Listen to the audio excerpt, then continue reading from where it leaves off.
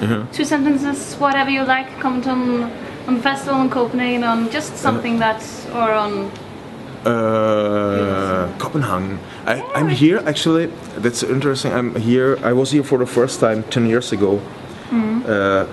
When at the moment I was working on my first novel, Nebel por Berlin, The Sky Under Berlin, which was published 2002 in the fall 2002, and I was in spring 2002 here in Copenhagen, and I was thinking, well, after 10 years, what has changed in my life, and what has changed actually in Copenhagen?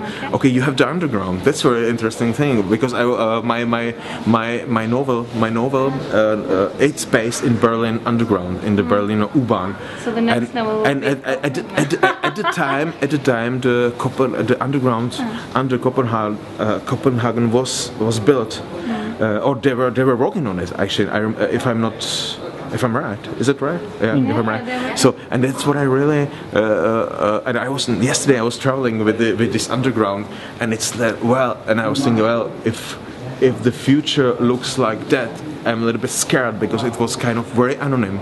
It was like around midnight, and there were like just a few people and lots of ghosts, I think. And even there was no driver on the train. Yeah. That's really like.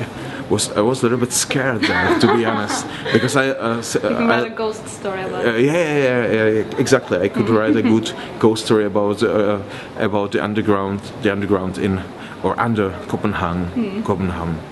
Yeah, I think it will sell good in Copenhagen. Yeah.